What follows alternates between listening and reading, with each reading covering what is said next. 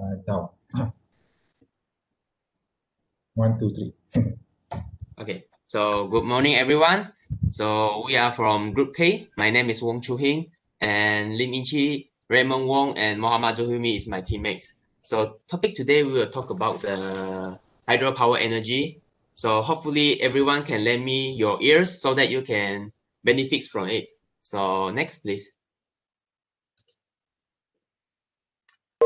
Okay, this is the basic components of the hydroelectric power.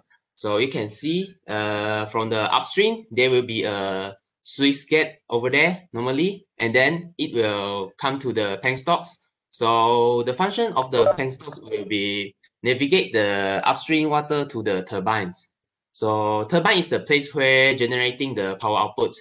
So normally turbine will be coupled to the generator, and then generator will be producing an asynchronous electric, and then after that the water will flow through to the downstream outlet. Okay, so normally there are two things you need to consider in the hydroelectric power, which is water flow rates and heads. And then the heads, they will be categorized in two things mainly. So the first one is the net head, and another one will be the gross head. So next one, please. Next slide, please. So this is the hydropower generation scheme. So start from the pico to large, you can see that there will be the capacity over there. Normally the capacity shows the power can be generated by the power plant. So normally for the mini hydro will be used for the rural area. So the largest in the Malaysia is the at the Bakun. So that one is considered as a medium, considered as a large one. Okay, next please. So this is the formula. This is the formula normally used for calculating the power. So PH equals to rho GHQ. So this one normally is the input power lah. So the next one will be the mechanical power, which is torque time the angular velocity. So to calculating the efficiency, you can use the power output divided by power input. So as shown as the figure below. Next, please. I think this part will be presented by members. So I will pass to my members. Thank you. Okay, hello. Thank you, Chu Hing. So for now, I'm going to present about the turbine. So a hydraulic turbine converts the energy of flowing water into mechanical energy. A hydroelectric generator converts this mechanical energy into electricity. So when a magnet is moved past the conductor, it causes electricity to flow. In a large generator, electromagnets are made by circulating direct currents through loops of wire wound around stacks of magnetic steel lamination. These are called field posts and are mounted on the perimeter of the rotor. So the rotor is attached to the turbine shaft and rotates at fixed speed. When the rotor turns at the upper part, you can see when the rotor turns, it causes field poles or the electromagnets to move past the conductors mounted in the stator. This in turn will cause electricity to flow and a voltage to develop at the generator output terminals. Next slide. So these are some of the example of turbine used in the hydropower plant. These are Peyton turbine, Kaplan turbine, and Francis turbine. Most of the hydropower plant in Malaysia are using Francis turbine. Next slide. So these are some of the pros and cons of the hydro energy. The advantage of hydro energy, the first one is renewable. Hydro energy does not consume any water. It uses water, but it does not consume any water. So it does not reduce the amount of water that is available for future use. The second one is sustainable. This form of energy does not affect the amount of water that is available for future use, as mentioned just now. So it is just as much as a variable source of energy for the current generation as it is for the future one. The third one is employment generation. So the generation of hydro energy creates employment opportunities in two phases: the construction of them and the operation of them. So the construction of them is a long process. It takes years and is done on a large scale.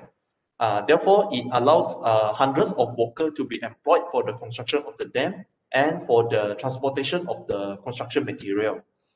Secondly, while the dam is operational, there is staff required to operate the machines for the maintenance, for cleaning the premise, and etc. This also provides job opportunities for many people.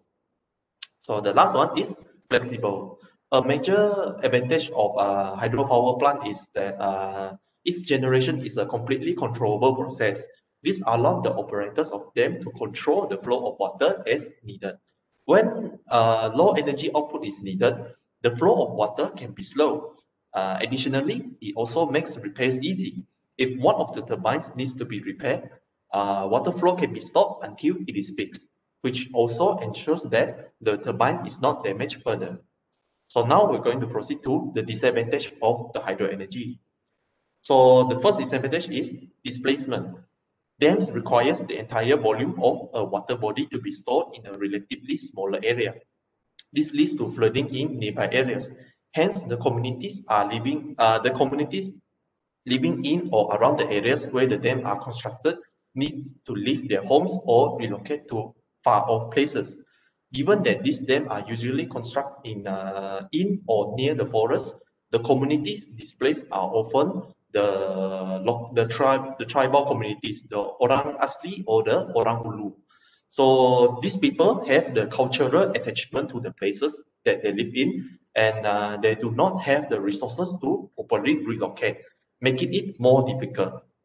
So the next one is destruction of wildlife.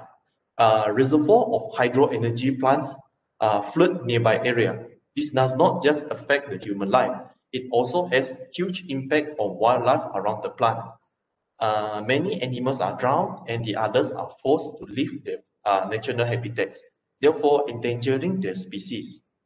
The third disadvantage is impact on marine life. Just now, we talked about destruction of wildlife. Those are on the land. Now we're going to talk about those are live in the water. So the way that the hydropower is generated, it changes the flow of water. This changes the quality of water as well. It also impacts the marine life that live in the particular water.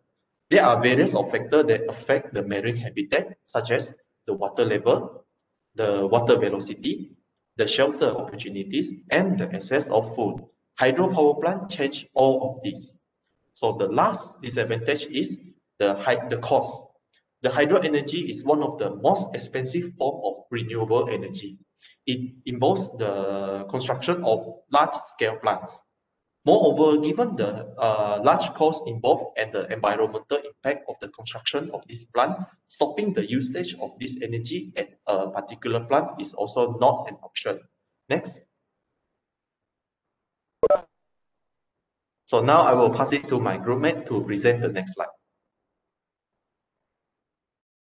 Okay, so now I will present about the hydropower plant in Malaysia.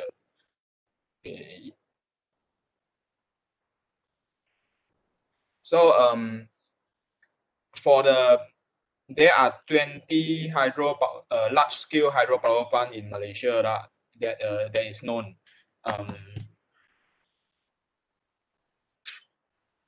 16 of it is come from the Peninsular Malaysia, and another 4 is at Sabah and Sarawak. So we can see that most of the almost half 8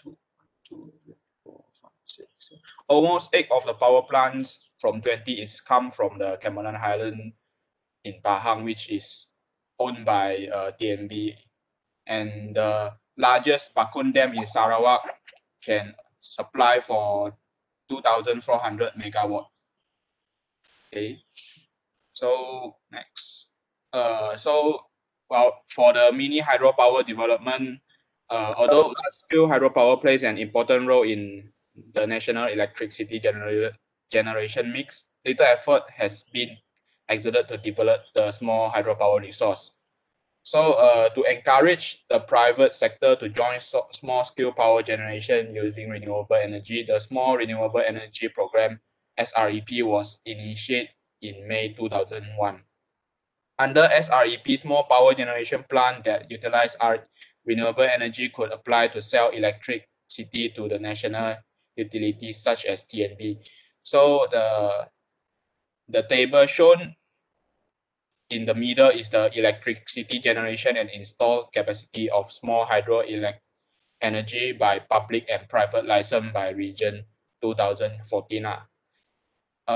So from the table, we can see that the total for the mini hydro in Peninsular Malaysia, Sabah and Sarawak is 73.68 megawatt, while the unit generate is 182,063 megawatt hour. So in the right table, which is presented the installed capacity of mini hydropower station in Malaysia run by TNB, SEB and SESB as of until December 2014. This data is until December 2014, where the details is in the table shown. Okay, so now I will pass to my group member to continue about the policy to support the hydropower in Malaysia. So thank you, Inchi. So for my part, I will discuss about the policy to support the hydropower in Malaysia. So this is the policy, or I can say that the Energy Act I found from the official Sustainable Energy Development Authority site, which is SEDA. So I get all of this policy from this site. Okay, so you can see there is a National Renewable Energy Policy, Renewable Energy Act. But I'll skip that. So last but not least is the feed-in tariff. So I will talk about more in this feed-in tariff. So next slide, please. Hello. Okay. So what is feed-in tariff? So feed-in tariff is begin as early as 2004. So it allows the distribution license such as TNB, SESB to buy from the feed-in tariff holders we call as the FIAS, and then the electric produced from the renewable resources, and it will be set for the FIT rate. Okay, so according to Wong Kar-wai, FIT had been successfully in driving the RE in our Malaysia. So over the past 8 years with 10,269 FIT applications with RE capacity of more than 600 megawatt is installed for commercial operation as of November 2019. You can see that the 600 megawatt is normally produced by I would say a big medium capacity of the hydropower. So you can see that actually FIT is quite boosting our hydroelectricity in Malaysia, isn't it? So there's a link over there. If you got any do you want to know about more information, you can get from there. So next slide, please. So this is the FIT rates. You can see that for the small hydro, normally the rates is giving 0.26 RM 0.26 per kilowatt hour for the hydro energy that up to and including 2 megawatts for next. Just next. This is not important because I just want to share what I get from the sites. Okay, so actually if you want to know about the solar, biogas or biomass under the FIT, then you can go and click from the above you can see there. So here I just, because I'm presenting the small hydro, so I just focusing on the hydro energy. Okay, so next. That's all. That's all for me. Thank you. Okay, so for the cost of operation, once the construction of hydro power plant is complete, the cost of operation for the hydro power plant is usually only for the maintenance only. So the cost will be relatively low compared to the other renewable energy source, renewable energy power plant. But if you including the cost of operation by the cost of construction to construct the hydropower plant, the cost of operation for hydropower plant is relatively higher than other types of renewable energy power plant uh, in the beginning of the operation.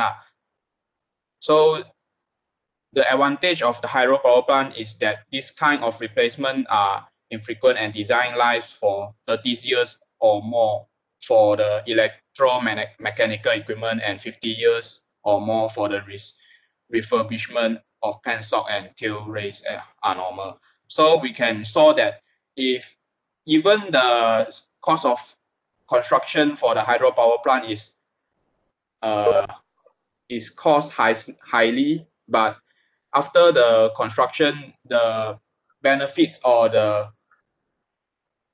values that the hydropower plants bring back to us can be said as is a very huge benefits or values. Okay. So this is one of the example which is the largest power plants in our Malaysia, the Bakod hydroelectric power plant. So this power plant have installed capacity of 2,400 megawatt, which comprising 8 vertical shaft of Francis turbine of 300 megawatts each. So the concrete face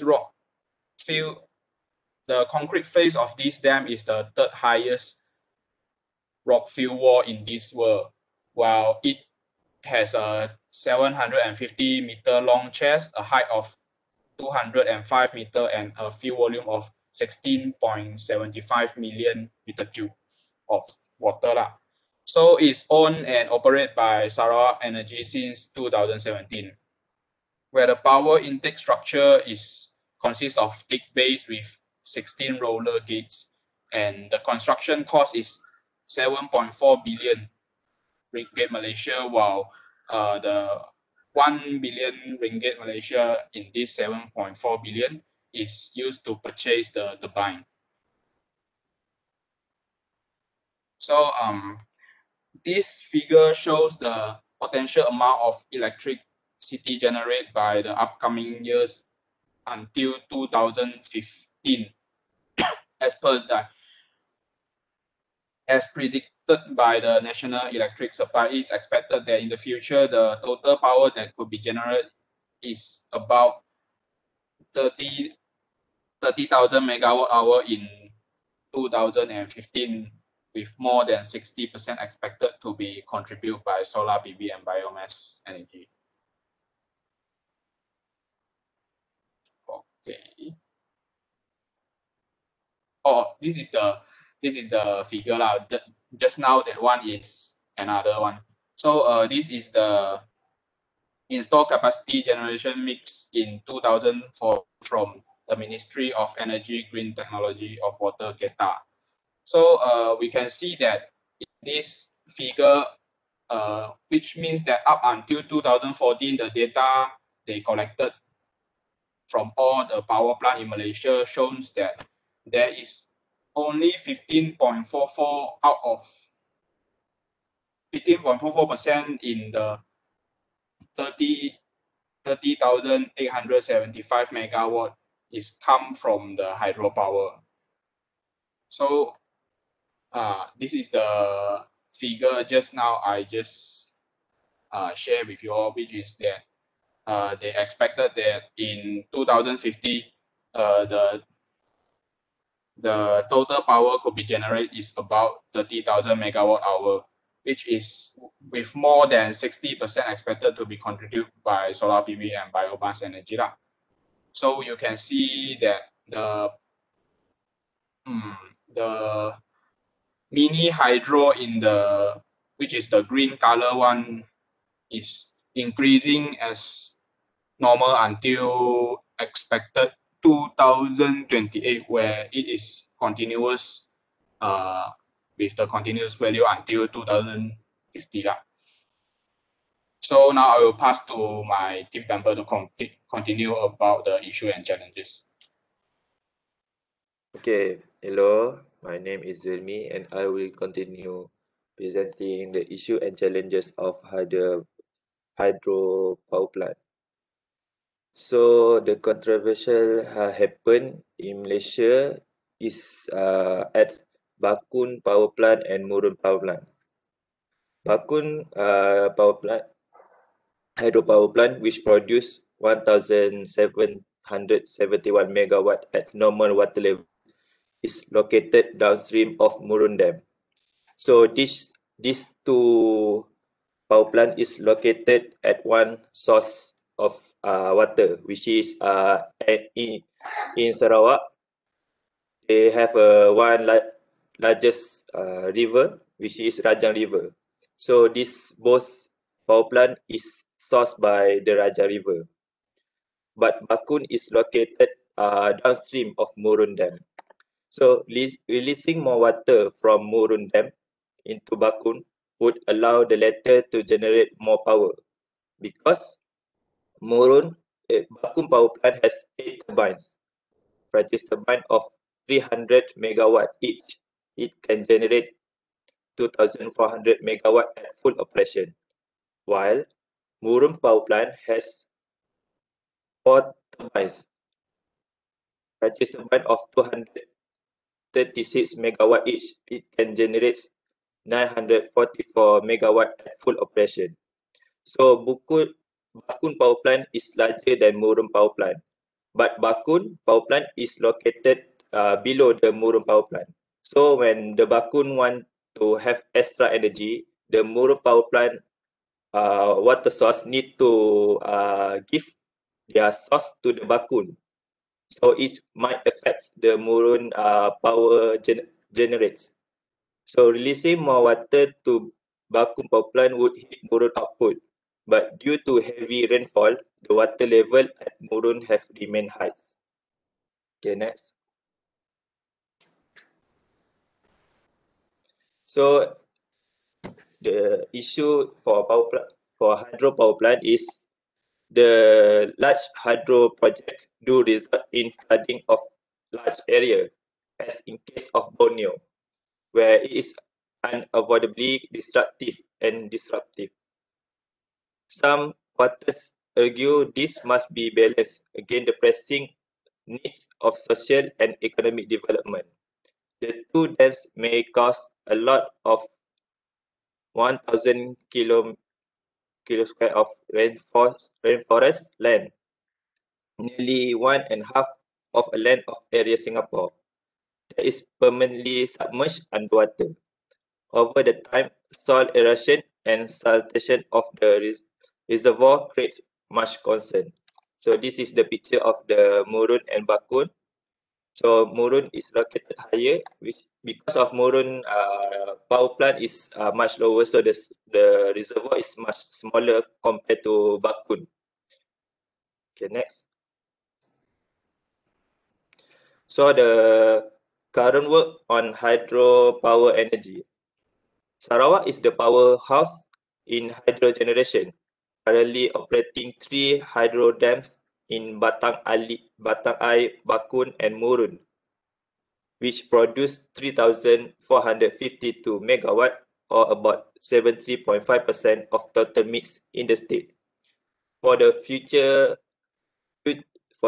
planning, by 2025, the under construction Baleh Hydro Dam would be introduced, which is expected to generate another 1,285 megawatt to the state. By then, Sarawak is expected to generate over 7,000 megawatt compared to the current 4,700 megawatts. Next. So this is the this is the location for Baleh hydropower plant, the new power plant that they want to put in Sarawak. Okay, next. So the conclusion, although Malaysia has vast hydropower potential, but there is some impedance limits the development of hydropower plant in the country. Long clearance and approval process time hinder the development of hydro or small hydro project. Due to available fossil fuel decrease year by year, and also the big environment impact from using it to generate electricity, Malaysia have to make all attempts to accelerate the development and implementation of small hydro, and more attention must be focused on the target of specific installation capacity. To promote small hydro project, non-governmental and governmental organizations should take more proactive steps. At the same time, the government could arrange training program for hydro installation, operation and maintenance. The local manufacturer could also encourage hydro generation by manufacturing and marketing related components domestically. Research and development activities are necessary to select the suitable hydro turbines in a specific site and identify key points for small hydro installation in Malaysia. Okay, that's all for us.